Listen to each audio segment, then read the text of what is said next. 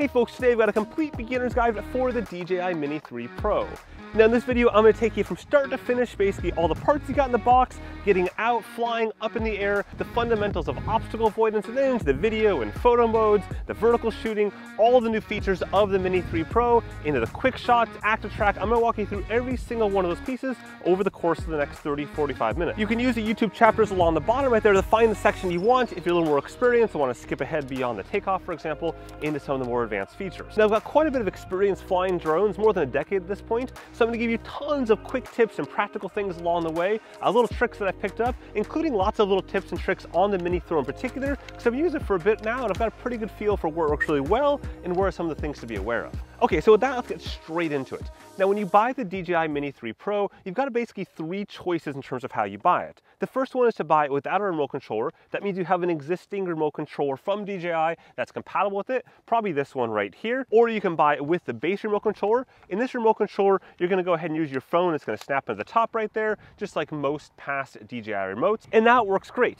The second option you have is to go ahead and buy the new DJI RC. This is this controller right here. This has a screen built into it, so you don't have to worry about taking your phone. Everything's kind of consolidated and just works a little more cleanly. In the past, I would have said not to bother buying the fancy remotes. They're just way too expensive, almost $1,000 in those cases. But this one, again, is fantastic in terms of the quality, the build, the practicality, the ease of it. I'd really recommend getting this. Note that you do have to have some sort of remote control. Unlike DJI drones from yesteryear, 3 to 5 years ago, where you can use your phone, you can't just exclusively use your phone to connect to the DJI Mini 3, so you will need to have some sort of DJI remote control in order to fly it. The next piece is then the drone itself. You can see it right here. Now it's got a battery hole in the back, and then there's basically two different types of batteries depending on where you live.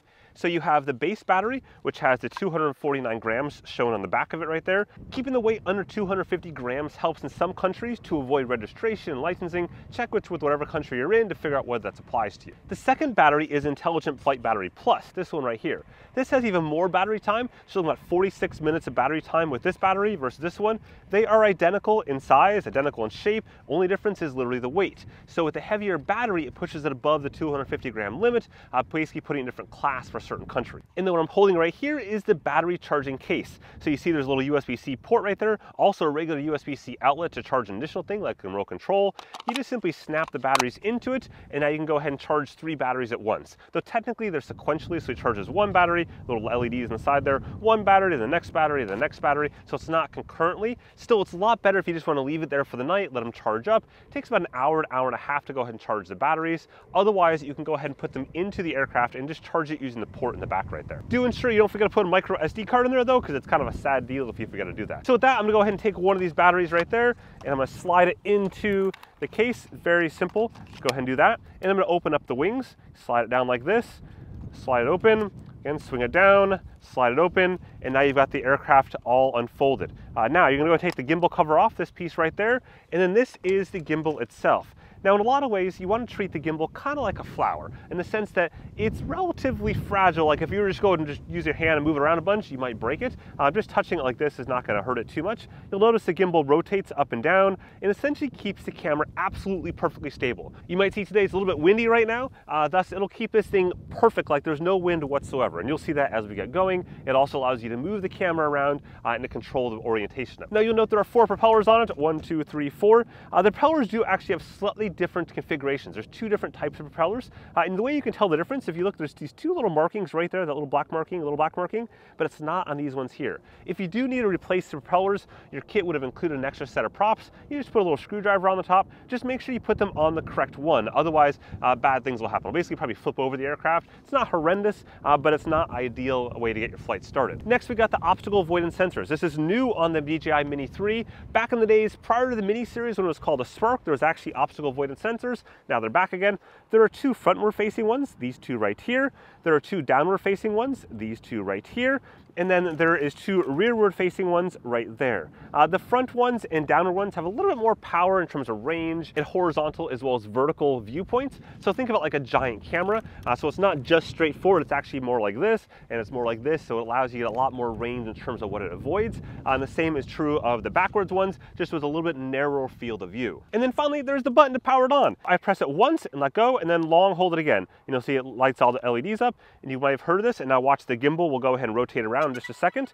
there's a little boop boop boop saying it's alive, and the gimbal will lock itself in place, and then it'll go ahead and make sure all of its self-test checks are done. This same is true now for the remote control. I go ahead and I just see this middle button right there. I press it once to see the LED status at the top. That's my total battery, and then I can just press it again to go ahead and turn it on. Now for this video, I'm going to use the DJI RC. There is absolutely zero difference whatsoever between the DJI RC and this controller here in terms of everything I show in the video. And in terms of things I don't show in the video, the only difference is that the DJI RC on the bottom has two function buttons that are customizable. Regular RC actually also has ones you can customize up in the top corner there. Now if you got the base DJI remote here, go and just pop your phone in the top there and then use a little included cable to connect it to your phone. You'll want to install the DJI app. That's an app on Android or iOS that allows you to control the controller and the drone and everything like that. At that point, you're ready to fly. Now, when it comes to choosing a takeoff spot, you want to choose somewhere that's relatively clean and free. So in this case, I'm going to put it right there. The reason I'm choosing that is that it won't go ahead and hit the grass. So if I put it over here like this, the props will hit the grass and it might stop it. Also, don't put it on any sort of metal surface like the top of a car, for example, or a sewer grate. That will go ahead and interfere with the compass inside of it, and it'll probably throw an error message, but it'll also might confuse it and screw it up for later on in flight. Next, you'll see on the remote controller right now that it offers me to do a beginner flight tutorial. I'd recommend doing that. In this case though, I'm going to skip that because I'm going to basically do it for you. Go confirm, ignore that. And now you can see what the drone itself is showing. The very first thing I want to do though is to double check a couple parameters. So go ahead and choose the ... at the top. So this little option right up here in the corner there. And now validate that obstacle avoidance is enabled. In my case, I have it set for bypass. Brake means that instead of going around something, it's just going to simply stop outright. That's something we can talk about later on. Next, if we slide on down in the options here, I always validate that the max distance and the max altitude are set. The max altitude is something that you want to validate. It's not going to go above that. In most countries, you're looking at about 400 feet or about 120 meters or so. So that's what I set it for there from like a regulatory standpoint. And max distance can again depend on your country, but in my case, I'm mostly doing it so if the aircraft goes somewhere it shouldn't, I know I can at least find it. So it's about 1,500 meters away. And then also you can set your automatic return to home altitude. That's the auto RTH you see right there. Return to home means that if it loses connection with the controller or something happens where it can't connect to you anymore, it'll automatically return to this exact same spot. In this case, I want to do that relatively high, about 100 meters. That way it's going to avoid anything along its path, and 100 meters around here means it's going to basically avoid, well, pretty much everything. Next thing you want to do, especially absolutely if this is your first flight with this drone, is ensure the firmware is updated. It should have prompted you by now to do this, but you tap the About button right there and go down there under Aircraft Firmware and just do check for updates. And that'll go ahead and check and make sure there's no updates available. That's super important on DJI drones because they will be made months ago at this point, and that firmware won't even have half the features I'm talking about. Like it literally will not have things like 4K 60, all the QuickShot modes, those will be missing. So you definitely want to ensure that your firmware is updated to at least the level you see right there before you get started. Finally, validate up in the corner there that you've got a full battery, so you see 96% right there. You see that the RC status has full signal, and you see right next to that the obstacle avoidance is enabled. There's no red. You're just basically looking for no red in the top of your controller. You see I've got 30 satellites available right now, which is incredible. And then when I first power it on, it'll say home point updated. The home point has been updated. Once it has about 12 satellites. Do not take off before it says home point updated or that has all of its satellites. If you do, it will not be able to find its way back to here. And additionally, if you take off before all the satellites, it won't necessarily be very stable in flight. With that, let's go ahead and just simply take off. Now, there's two ways to do this. One, we can press this button that's located right here. Let's see if you can see it right there. This will go ahead and it'll say take off. Just simply hold this for a couple seconds. It'll spin up the props and it'll automatically take itself up to about 2 meters, 1.5 meters or so. And now you'll see it's going to go ahead and stay put there once it gets in the air. It's using its ground sensors, basically pointing downwards to the ground to maintain its exact position in concert with the GPS side of things. I usually press record at this point so I don't forget to do that later on. In fact, I usually try to do it when I get in the ground right there. And what's notable is that while the aircraft is kind of tilting at the side because of the wind right here, the actual image that you see in this is perfectly flat. So I'm going to go ahead and get the aircraft up in the air higher. I usually like to get up in the air and out of the way pretty quickly. To do that, I just use the left controller and go up like this. This gets it up like that.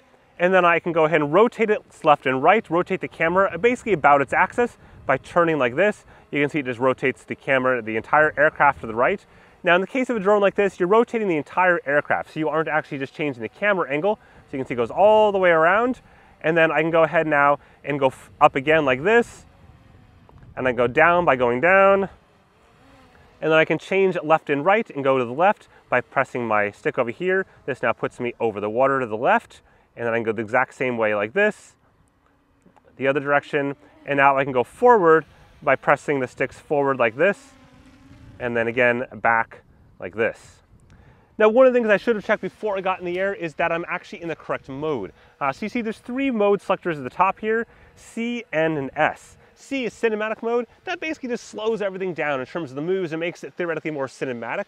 Again, it just slows everything down. That's all it really does. And then N is normal mode, and S is sport mode. Be aware in sport mode though, it turns off all of the obstacle avoidance sensors. It allows you to fly a lot faster, more angular, things like that, but I wouldn't recommend it unless you really know what you're doing. I will show at the end of the video though. Now it's super important to note a couple of safety options here. The first one is this button right there. This has 2 features to it. One is to pause whatever you're doing. So if you're doing an automatic flight shot or something like that, you can just press that button to instantly pause it. But you can also always take your hands off the controllers. So if I'm flying like this, I'm going somewhere and I'm just concerned I'm gonna hit these trees, just let go. Just literally let go and it instantly stops what it's doing. So again, let's say I'm going down and backwards and I'm like, oh no, I'm gonna hit the water, just let go and it stops. The next option is to long hold this button right here with the H on it, and that'll return it to home. You see it's automatically gonna go and fly back to its return home location, and you see it's automatically going back. You can cancel at any point in time by pressing the X right there, and you can see now it's gonna go ahead and go down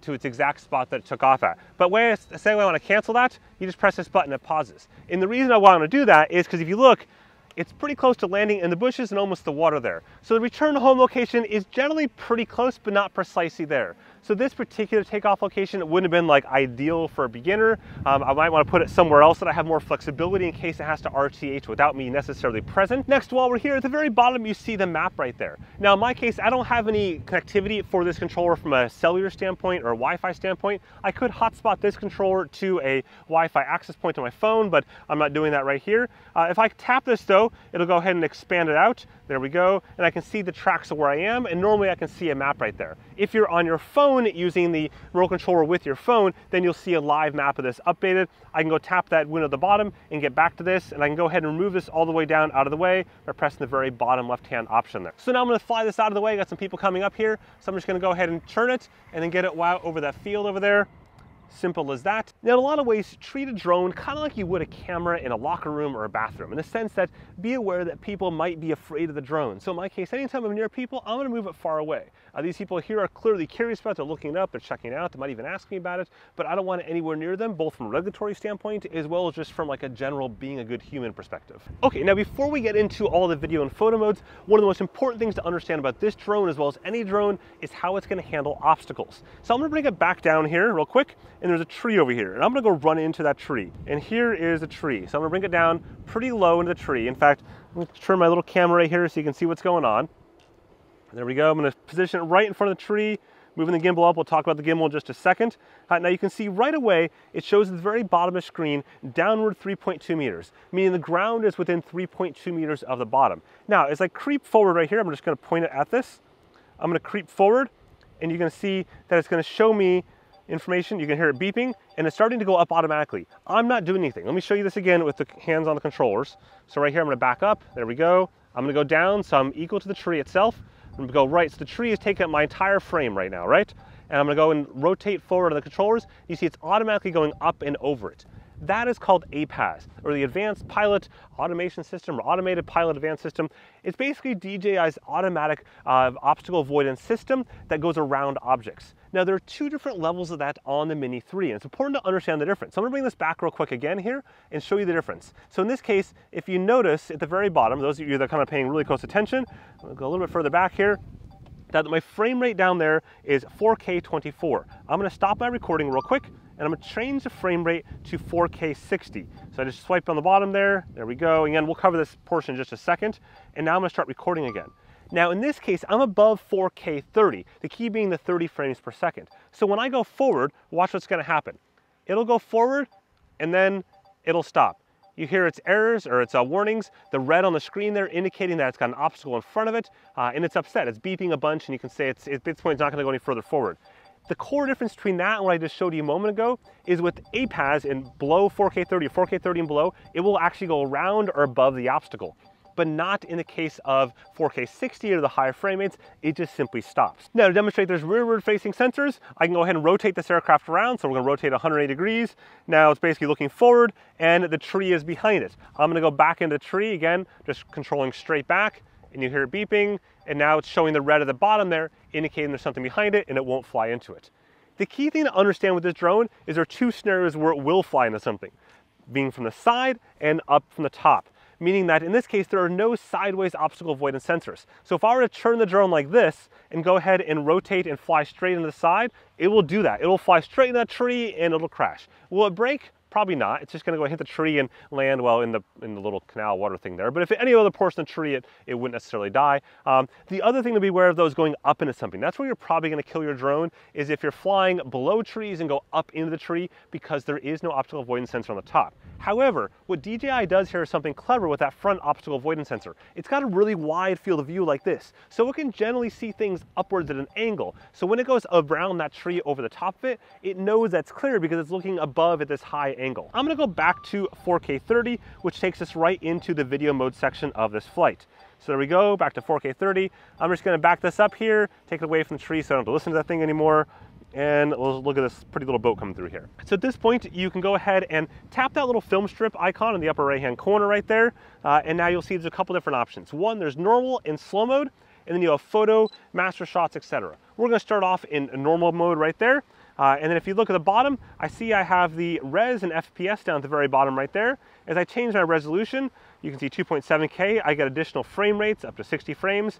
At 1080p, I also get 60 frames. You're wondering why aren't the 120 frames per second there? That's because, again, those are back under the slow-mo option. So the top there, tap slow-mo under video, and now I see these options down here for 180p at 120 frames per second. And then again, if I can go back to normal mode there, I can go back into 4K at the high resolution, which I prefer to keep it in. Generally speaking, when it comes to video resolutions, you should shoot the higher the better, even if you're not gonna necessarily use that.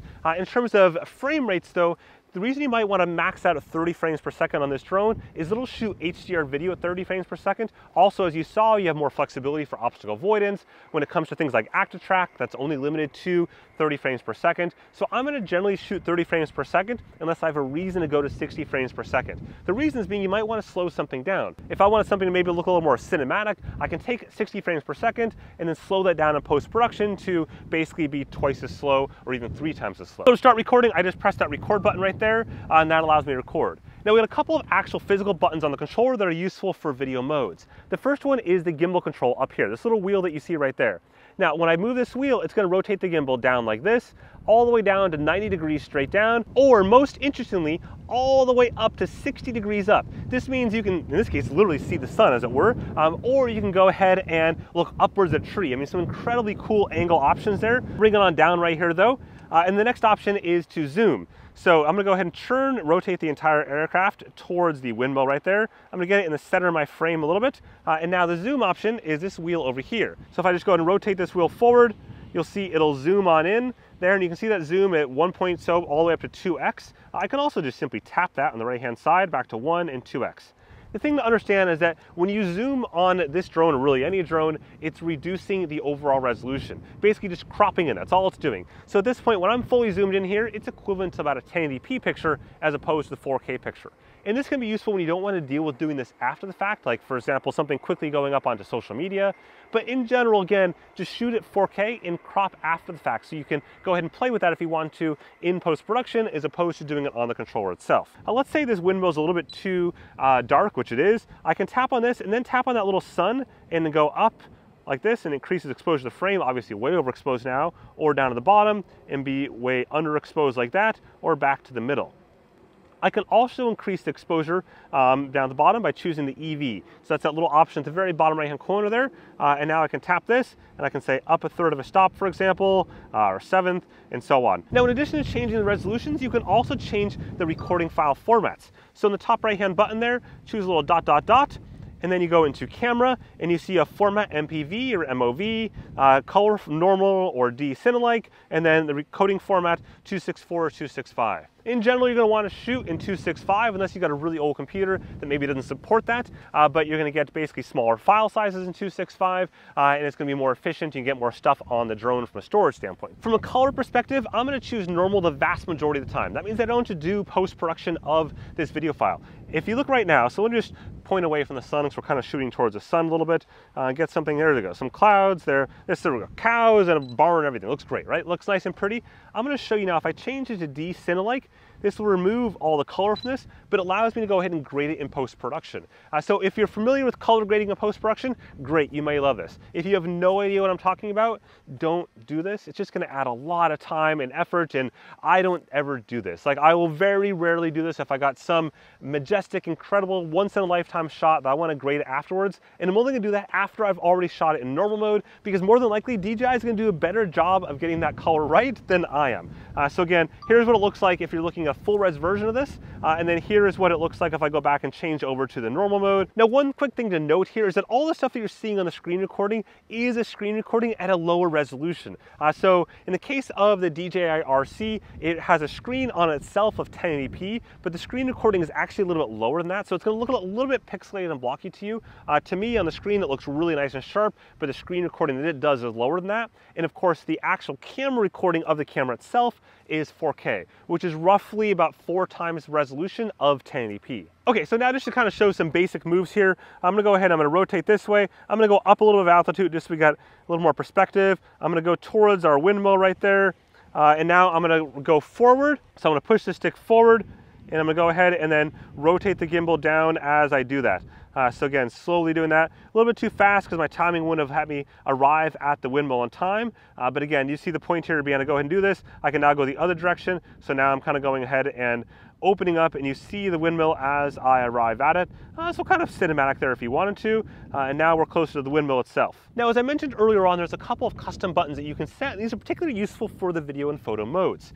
So if you choose the top at the top there, you go to Control, you go on down here, you see button customization, C1 and C2. You have recenter gimbal and follow and FPV. So I can choose what to do for one of these things. I can go ahead and say this will increase the EV or decrease the EV. I can reset the gimbal. I can go into HyperLapse mode. These are useful if you just want to quick action things. Resetting the gimbal is a good example of that. So to show what that looks like now is I've got this custom mode, custom 1 at the bottom. I'm first going to put the gimbal straight down at some wonky angle of 58 degrees, you can see there. And I just press the C1 and boom, it's straight back to level again. So now seems like a good time to talk about the photo modes. So I'm going to put this down a little bit so it's just a prettier picture to look at. I'm going to stop my recording and I'm going to change over to the photo modes. So you see that film strip icon right there? I then choose that and choose photo. And now I have more photo options. I've got single, 48 megapixel, AEB, burst, and time shot. I can take a single picture just by pressing that little single button like that, and boom, it takes a picture. See, it takes a couple seconds to do that. I can then press this again, go to 48 megapixel. You'll notice it looks darker at first. It actually turns out defined the same, turns out great after the fact. And once you press this button, and it changes that and does a 48 megapixel photo.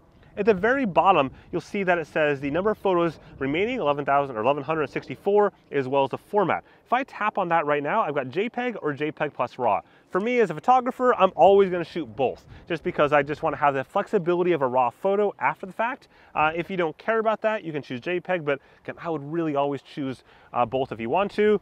You then have the exposure options, and then you also have where it says auto, you can go ahead and change all of those photo settings right there. So the shutter speed, the f-stop, your white balance, ISO, etc. I can tap on any one of those things and go ahead and tweak them. So see as I do this, it goes and changes the scenes. I can change my ISO. Obviously this is looking like crap at this point, but just to show you what you could do. Or you can go ahead and on the left-hand side there, you can change your white balance. So you can rotate and turn it off of auto, and then you can go up and down. Obviously it's not gonna look super ideal. You can go back to the normal mode by pressing the Pro option there at the bottom and going back into auto. You can see it looks a little bit darker there, a little darker than I probably prefer. I'm going to expose down towards the bottom, so it's a little more clean. Now back into the photo options, you see there's auto exposure bracket or AEB. Basically you can take a series of photos one after another, either 3 photos or 5 photos that are underexposed right in the middle and then overexposed, and to combine those together. If I do this right there, it takes those, Go ahead and you see it processing, basically taking 3 photos in a row. And all these photos are on the SD card after the fact if you want to do your own combining and processing yourself. Again, tapping that, you can do burst. You can take 3, 5, or 7 photos. Not a ton of photos, but if you're trying to catch some sort of quick moving thing, it might be useful, but that's pretty low in the grand scheme of burst photography. And then there's time shot. Time shot is going to go ahead and do this on a preset interval, so all the way down from 2 seconds all the way up to 60 seconds. This is actually super duper useful. One of my favorite modes when I want to capture action of myself or a group of people without the controller in the view, primarily from a photo standpoint. So I may take the 2-second photo like that, go ahead and press this, then put the controller behind my back, picture in the sky, great, it's good to go. Same sort of thing, if your regulations allow in your area to put the controller on the ground, do whatever move you want to do, you can do that. We'll go back up to this photo option, and then we'll go down all the way to pano. These are also photo modes there, but not under the photo section. You've got sphere, 180 degrees, wide angle, or vertical. So if I do the wide angle right now, what it's gonna do is a series of photos. So I'm gonna press this button, and you'll see it'll move the camera automatically, and it's gonna do this. On the right-hand side, you see the percentage there, so 16%, 22%, and so on. And it's gonna take this whole set of photos at high resolution and stitch it together into a giant high-res photo. Now, this works reasonably well on a day like this where it's relatively sunny, there's not a lot of movement, there's no clouds up there. If it was a windier day than this and there was a lot of clouds, you can see now it's actually doing the stitching itself, then it may not be as great because those things are going to overlap and be kind of weird. The same if there's a train over there coming through and it takes photos in different spots, it might look pretty weird as well. So you can see there's that train just passing off in the distance. Wouldn't be as ideal there. Now let's get into one of the coolest features of the Mini 3, which is the ability to have vertical video and vertical photos. Now of course there will be some purists that are like, vertical video is horrible, and that's cool, but the reality is that if you're on Instagram or the platforms like a social media standpoint, you're probably shooting and or using a lot of vertical video. So on the Mini 3, the entire gimbal can rotate itself. So you see that little option above the 1X near the record button? That'll rotate the whole gimbal. So boom, it just rotated the gimbal. And this is what it looks like in front of the camera. You can see the whole thing rotate up. Now I can recenter my frame there. I can still use the 1X and 2X, and I can record just like normal. Most of the things work in the video mode, but not everything. For example, the actor track function does not work in this mode. So you don't quite have everything. It does sound like from what DJI is saying, their goal is that everything will eventually work in the vertical mode. And you can use this for photos as well as video. So again, I can go now into the photo mode here, go to photo, and do the exact same thing. Go to single photo. I don't need a whole bunch of stuff. And there we go. I've taken that single photo and it's good to go. Now the main benefit to shooting vertical versus horizontal is that if you plan to use it in vertical, which I know sounds obvious, but if I'm going ahead and taking a landscape photo and cropping it into vertical, I'm losing a lot of context of that photo. In this case, I know it's relatively similar to the aspect ratio that I'm going to upload to Instagram or any other social media platform. Or simply just using it as like a portrait. Like that's just this is probably a better portrait shot. If I were to bring this in a little bit closer like this, down like that, it's just a prettier shot in vertical than it would be horizontal. Now I'm gonna go ahead and rotate this back here for the next bit. I'm gonna pull it back a little bit more like this. I'm gonna take it off of the 2X. Now let's talk about some of the automatic modes. So right now I'm gonna go ahead and just simply tap this window. I'll make a circle around it and I'll tap it, make a square around it. And you see it brings up this menu at the bottom. So I just use my finger to draw that around there. I would show you that on this camera right here. My battery is now died on this, so that's kaput. And I've got 3 options at the bottom: actor track, spotlight, or POI. So actor track is when it's going to actively follow you somewhere. We're going to get to that in just a second. Spotlight is essentially the same thing. It's going to keep the camera locked on something, but you're going to fly it around. So if a boat comes by here, I could go ahead and lock it on that, but I want to fly it around and get different angles. So if we do this right now, I'm going to choose spotlight. There we go. Now at this point, it's going to lock it on this. So if I choose my right joystick, it's going to automatically rotate around that windmill, or at least what's somewhere near the windmill. You see right there, it kind of moved away from the windmill. That little marker is not on the windmill anymore, meaning it's not quite perfectly centered anymore. That can happen occasionally where the object recognition isn't quite right. Go ahead and just cancel that, and then circle the windmill again. You might want to choose a smaller section of it, so that might be too big. So really just kind of narrow down on this little piece right there. See if it finds it. There we go. And again, now if I just rotate to the right, it's going to go ahead and keep it exactly centered in the frame. I can also increase altitude, so all my same controls are still available to me. So I can go ahead and increase the altitude like this. I can go ahead and move back further away by just pulling back on the stick. Now it's gonna go kind of zoom out from it. And now sometimes it moves away from the object if I get too far away. Like it can't recognize it exactly perfectly anymore. Again, you gotta kind of play with this. I'm pretty far this point from that object, at least a couple hundred meters away, just to keep away from the people that are there. And again, it looks a beautiful shot, and I'm not doing any fancy flying. I'm literally just holding the stick like this, and it's going around the windmill and keeping it relatively centered. But I can accomplish a lot of those same things using POIs instead. I'm gonna move forward to get a little bit closer to this windmill. I'm gonna put my gimbal down. You can change the gimbal, by the way, as you do this. There we go. I'm gonna highlight the windmill again, see if it locks back on. Perfect. Now I'm gonna choose POI, and I'm gonna choose go. And now it's gonna just go ahead and rotate around to the direction that I said. So in this case, I'm gonna rotate faster this way. And you can see now it's going a little bit faster. Because I'm so far away from it, it's going to feel slow at this point. But you can see that it's doing that. I can then change the direction, the other direction if I want to. And you'll see it'll stop here and it'll rotate the other way like this. And again, if I was much closer, it would do this faster. So let's go back to me, just so you can see what this looks like. I gotta press the little X on that up there. Now I'm gonna purposely keep the aircraft above any trees nearby. So if I just look out here, I'm not gonna hit those trees if I go sideways, or not gonna hit these trees over there if I go sideways. And the reason is, remember, there's no side obstacle avoidance sensors. So if I were to go ahead and go sideways and do the POI and rotation stuff, and there's a tree to the side of me, it's gonna run right into it. Okay, POI and go. And now it's going to rotate around me, and now I can speed up, and you can see it'll move a lot faster now because it's pretty close to me. And I can see this aircraft above me. I can see it's well above any trees in this rotation here, because again, there's no side obstacle avoidance, and it would happily smash into something and we'd be out of drone. And I can then rotate the other direction if I want to by just swinging that around. Now at this point it says low battery, RTH. So when it reaches 20%, it's going to automatically return to home unless I cancel it. So it's going to go ahead and start the return to home process. I can cancel that though by just pressing this little button right there, and it'll cancel that. What I'm going to do now though is land this one time quickly, and then we'll switch off and do the active track. So let me show you how landing works. I'm going to go forward, and I'm going to bring it myself down close to me. I always prefer to land facing myself. It's just kind of like my thing in life. I don't know, I just do. Now when it gets really upset like this, so I've got my camera up so you can see the landing here since my other camera's dead. So I'm gonna go ahead and move it over a little bit. Try to do this, there we go, like this. And I'm gonna slowly bring it down by just pressing the down arrow. Now you can see right now it'll land on the bushes, which isn't ideal. Go over a little more like that. And now I press the little land icon there, home icon, hold this down, and it'll go straight down and land automatically. In this case, it's going to land on the grass. It's probably going to stop the props, probably going to be slightly upset about that, but it's no big deal. These props are fine to land in the grass like that. And you can see, there we go, boom, made a little upset sound as it hit that, and now we're landed. So let me just swap the battery out real quick and we'll get back up in the air again. Now we've got a couple areas left. We've got QuickShots, we've got MasterShots, and Active Track. And I'm actually going to Active Track me on this. It'll be lots of fun, so stay tuned for that. So starting off with QuickShots. I then press the little film strip icon again, and I go down to QuickShots. QuickShots are exactly what they imply. There are quick little shots. You see droney right there in the illustration of what it's doing. Rocket, circle, helix, boomerang, asteroid is new for the Mini 3. In the past, the Mini series actually had QuickShots, but no obstacle avoidance. So you still have to be very careful in what you're doing, but at least there's a little bit of a safeguard there. So in this case, you'll see it automatically recognized me. See the little plus right there? I tap that.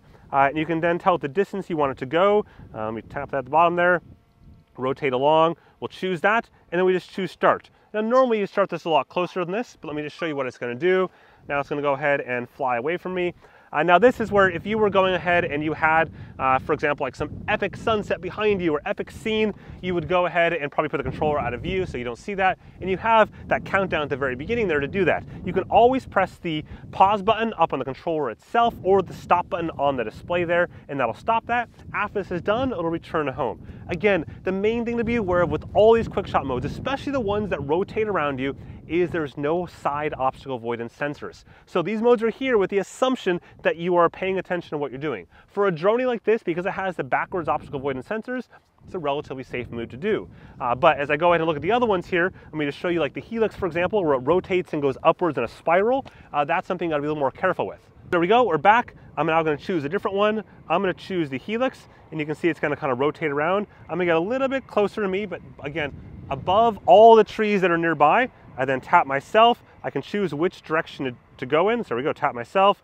The maximum radiance, again, obstacle avoidance, be aware of that. And then start, and it's gonna go ahead and get that countdown. This is where I might hide the controller and be like, yo, no controller here, it's all good.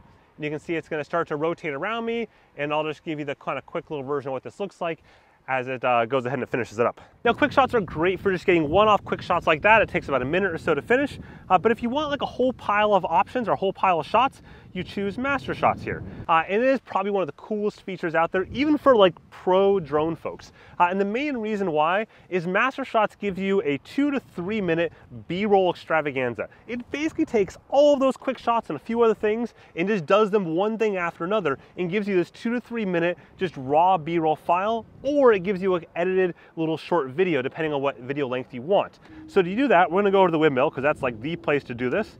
So I'm gonna find the windmill over there. So I'm gonna draw an object around this, or sorry, a square around this.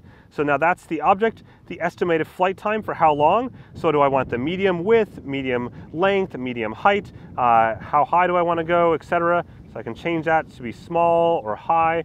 We'll go to medium height, there we go. And then the estimated length. So if I were to choose a medium or long length, sorry, you'll see it'll increase the flight duration because it's got to fly further. So now 220. And I'm going to press start. Move my map out of the way. And now again, watch for surrounding obstacles. Now I was just gonna go through all these. I'm gonna stop this because I forgot one thing. I just remembered I did not change my resolution up to 4K. Don't want no garbage there. Now I'm gonna choose start right there and ready to go. Now I won't wait you mate 3 minutes here, so I'm gonna speed this whole thing up and you can kind of watch what it's gonna do. So the first one right there is the droney that it's doing, and it's gonna show you each one of these shots one after another. Now, when it's done with its master shots, it's going to give you basically two things. The first is this 2.5 minute long file. This is just all those shots strung together. This is full resolution and awesome if you want to take this and put it in some sort of other projects, just kind of cut up the pieces that you want. But if you tap on this, then it'll open up. And in the bottom right-hand corner, you see that little magic wand. This allows you to create a quick master shots edit. So you can choose some templates here. There's a bunch of them. They all have different times of them. And then within those different templates, they have music associated with them, as well as kind of different cut sequences and effects. So for fun, here is one of the ones that you can choose. This is the 20-second or so edit, including its all music, completely done by MasterShots, right to you.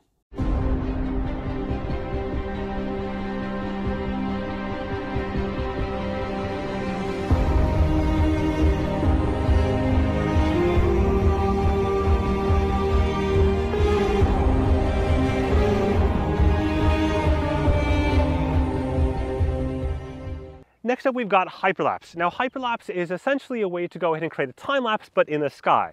The main difference between time lapse and HyperLapse is that you're moving somewhere with the HyperLapse. So I'm going to choose that option in the menu there. Again, the film option, then down to HyperLapse. And then on the side, you've got a couple core different options. You've got free, circle, course lock, or waypoint. You probably won't use free because that means you have to manually move the controls, which will not generally come with a good result. Then you've got circle, which means you're going to rotate around an object like the windmill there. You've got course lock, which means it's going to go ahead and keep the same heading. That's a really useful one. And then you've got waypoints. In the case of waypoints, I can set individual waypoints, for example, following the curve of the river right here, and I'll go ahead and follow that over the course of a given set period of time. So I'm going to choose lock course to begin with, because I actually prefer that one. I'm going to go back a little bit further here, first just manually controlling it. There we go. And then I can go ahead and I can lock my direction, so I just tap that. Now the direction is locked. I can set how often to take the photo. In this case, I can set a 2-second interval. I can set the length. This is how long I want my entire hyperlapse to be at the end of it. So in this case, 5-second long hyperlapse because it's shooting 125 frames, and it'll take me 4 minutes to do that, 4 minutes and 10 seconds. And then I can choose the speed of how long I want or how fast I want the aircraft to move. So I can choose this one right here, 5 kilometers, 6 kilometers an hour. And then I go ahead and I press the record button and off it goes. And you can see it's gonna go ahead and move itself along, showing the number of frames as it takes each individual frame. And at the end of this entire thing, I've got a hyperlapse that costs a given section of time.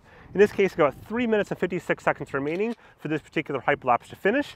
I can add time to it though at the bottom. You see that +1s? This means to add 1 second of final video time. So previously I had a 5-second long video by the time it completes. If I press the 1s button right there, you'll see it'll add 50 seconds worth of shooting duration to it to get that 1 extra frame per second of final video time. Now in this case, as exciting as this particular hyperlapse will be, it's not that exciting because there's not much movement in this scene. It's basically just a slow moving frame. Again, if I had clouds moving or boats or all sorts of cool stuff, it would be really cool. So as a better example of this, here's a hyperlapse I took last week. Admittedly, I don't have any great hyperlapses here, but you can see how the boats are moving quickly. Also notice the traffic in the upper corner there. Again, as the camera moves along, the traffic just flies past. It's worthwhile noting at the bottom though, before I get away from this, that I can change the settings. So see where it says 4K RAW? That basically means that one, it's going to shoot it in 4K, the end resultant video that it's going to output, and then two, it's going to give me the original photos that it goes and takes to make that hyperlapse. So you see at the bottom, my original option is off, don't make any photos at all. 2 to do JPEGs, or 3 to do RAW. If you're really into photography and you want to go ahead and take all of those photos, which are much, much higher resolution than 4K, this is super useful because now you can go ahead and do zooms and stuff like that after the fact at a much higher resolution. Again, more advanced features that you can do. In my case, I just have the backup there. I'm almost always going to just use the exported 4K file as a video and not necessarily worry about the photos. But if I do want to do something, that's kind of cool to have that option. And it's time to do some after track. Now, this will be a very basic after track example. I've got an entire after track video up in the corner up here somewhere that you can go ahead and check it all out. Now, the first time you do after track, I recommend like starting on the football field and walking in circles. Don't try doing on a moving platform. Don't try doing with trees around. But the main thing to remember is just like, again, I cannot emphasize this enough. If you fly sideways, it's going to fly sideways into these trees. So in my case, I'm going to keep it just actually above the tree line here. So in case there's any errors, at worst, it'll just fly above it. So now I'm behind me right now. There we go, just like this. And I've got this photo mode out of the way. All I do is simply highlight myself. But first I'm gonna get this bike. Bonk. So I'm gonna go ahead and highlight myself just like this. And you can see when I do that, it gives me the after track option. So when I tap that, I've got two options, trace or parallel. Trace means to follow me from behind. Parallel means to be at my side. Again, parallel is kind of dangerous unless you have nothing around you. In this case, I could get away with parallel if I've got it above these trees right here. But it's really best for like the desert or beach. For example, here's a beach shot of me running on the beach. I did that in parallel because it's not gonna run anything. There's no problems there as long as it stays a certain height. I'm gonna go and tap myself again, choose after track, choose go, and now it's gonna hang out behind me. And it's as simple as that. I can just pedal along like this, and you'll see it'll automatically follow me as we go down this path. Pretty cool, right? I can speed up, has no problems keeping up with me on the bike at this point. And it's using the optical avoidance sensors in case it sees something. There we go, pretty scenic stuff. This is super useful for following someone else as well as just following yourself doing this. You can actually buy bike mounts and things like that for controllers. I have one for the regular controller. Hopefully they'll soon be available. One for the smart controller here, or sorry, the DJI controller, DJI RC, the official name of it. So I can keep on going all the way down this path if I wanted to, but I want to show you what happens when I turn around, because it's really something you need to be aware of if you're flying. So in this case, I'm going to turn around right here. There we go. And then watch what it's going to do. It's going to slowly kind of back up there. Now when you see when it backs up, you want to be aware of what it's doing because it's also going to do a little bit of sideways. Backing up isn't a huge deal per se. Just going to give it a second. It's keeping me tracked, and it's going to eventually rotate out to the side once it finds its spot here. See if it'll do it. Come on. Maybe. Usually it does rotate out to the side. It's got me tracked. And so at this point, it's a little bit risky in the sense that if I was closer to trees or something like that, it might not go ahead and avoid those trees. You can see now it's totally the side of me, no problems because there's no trees in the way.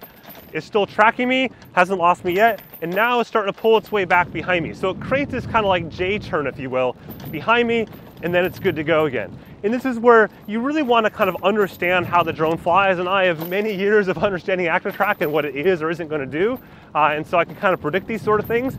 But it's that turn where if you're not comfortable with it, you might want to stop before it goes ahead and makes that turn. We can go all the way down this direction now here, no problems at all. Now I'm going to show you parallel mode real quick. So again, I'm going to highlight myself right there, see if it finds me. Perfect. I'm going to choose after track. I'm going to choose parallel. I'm going to choose go. Subject is too far away, so fly a little bit closer. Again, after track, parallel, go. There we go. It seems reasonably happy about that now. And now we'll get going here. And it should say just this side of me. I'm pretty confident right now there's nothing in the river. Plus I can see what's it's about to fly into. I'm above all these trees. And now I've got this kind of nice sideways shot there. You can see it kind of stop and go a little bit as it tries to figure out things. Things are in the way, like these little reeds and whatnot. But it's a pretty cool shot like this. And again, if I was more confident in the area, I can go even lower if I wanted to. So I can bring this down like this, again, right on the river itself, and get a really cool kind of profile shot as I go past the trees. or sorry, past everything. And this is an awesome shot to get. Again, you have to really trust what you're doing though, and know that it's not gonna fly into anything. In this case, I'm over a river. There's really nothing to fly into except those trees right there, the reeds, but it's got the optical avoidance sensors on the front to avoid that. I'm gonna go press stop. So I press that pause button because it's not necessarily seeing these small reeds right there, these kind of twigs and stuff, if you will. So I'm gonna bring that up. And now I'm clear of this and ready to roll. Okay, we're gonna get back to our starting point right now and go from there. So I'm just gonna go on kind of full speed here, full send if you will. Doing about 26K right now, cruising along. I actually kind of like the framing that it shows right now. It does generally go ahead and rotate to the center point, but oh, by the way, some of you are probably wondering right now what the heck it is that I'm riding in. This is a cargo bike.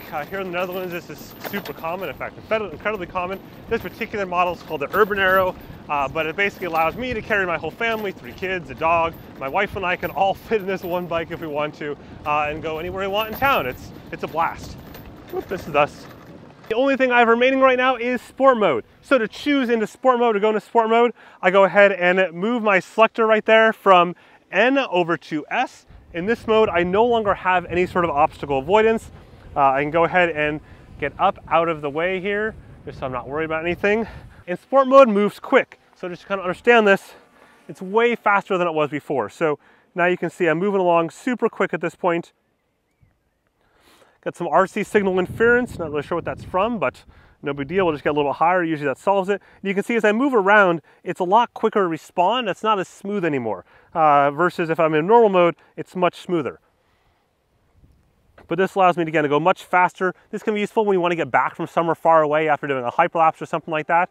So I'm just going to fly right towards me right here. Again, there is no obstacle avoidance, so just keep that in mind. So like that tree right there, you want to go ahead and ensure that you're not going to hit that tree. In my case, I manually controlled over the top of it.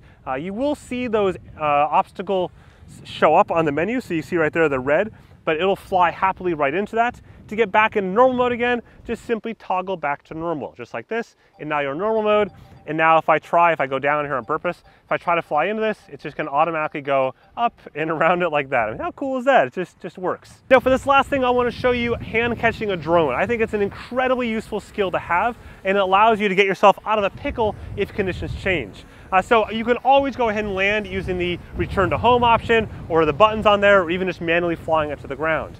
But there are many scenarios like out in a boat, maybe in deeper snow, or in the beach with lots of sand, where you don't want to put the aircraft near the sand, where hand catching it is way better for the aircraft's viability and lifelong durability.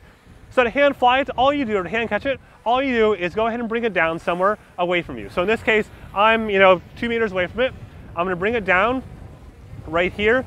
I prefer to bring it down to roughly head level. And the reason is that I want to be able to see what I'm doing. If I bring it down like this, I'm likely going to hit my hand on the props. In this case, if I'm at head level, it's super easy. Once you got it right there, then walk towards it. Stay about 1 meter away like this, 2 meters away. Now, once you have it like this, you're going to reach under, you're going to take the drone, hold on to the drone, and simply flip it over. Just like that. The moment you flip over a DJI drone, it will turn off. It is as easy as that. Now you can stop a recording if you want to, but again, just by simply reaching up, grabbing the drone from underneath, you won't hit the props, you flip it over like this with your hand, you're done. You can do this for every single one, well, not like the Inspire series, but all the DJI consumer drones, you can do this, and this is how I land virtually every single one of my drones, because I find it the safest option for the drone, and honestly, on a drone like this, even if you do hit the props with your hand, it'll hurt, but it won't cut blood in most cases. So before we shut this off though, I want to quickly show you downloading some of those photos and videos. So on the right hand side, you've got a little gallery play button right there. Just simply tap that, and it'll load up all the stuff that's on your drone. I've got a bunch of stuff here. You can scroll down to find what you want. So here's the day that I shot this tutorial. You'll see that each one of these clips has a slightly different icon on it. So these top 3 there, the top left hand side, are video clips. Then there's some quick shots. There's the MasterShots up to the left there, up to the right, sorry. You can see there's the pano, there's photos in here. So if I open up this 48 megapixel photo right there, I can then choose to download it by tapping that lower right hand button. Then my option then is to download to the phone album or download to the DJI app album. I'll choose my phone album.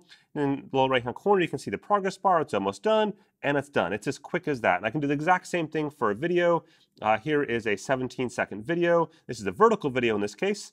So you can see that I can play it right now if I wanted to, or I can just simply download, not a lot of action in this video, but that's fine. and I can download it and choose the phone album or the app album. In this case, it's using the controller to download it from the drone. You can also use the Wi-Fi direct option between your phone and the drone. If I go and unplug the controller, you'll see the icon in the right-hand corner there, and I can go ahead and refresh that and find the aircraft nearby and then download that way instead.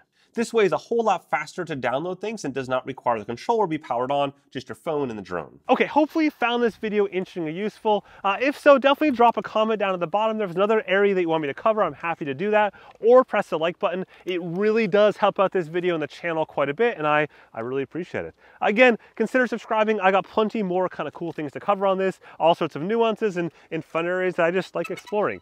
Oops, and apparently this does too. Anyways, have a good one.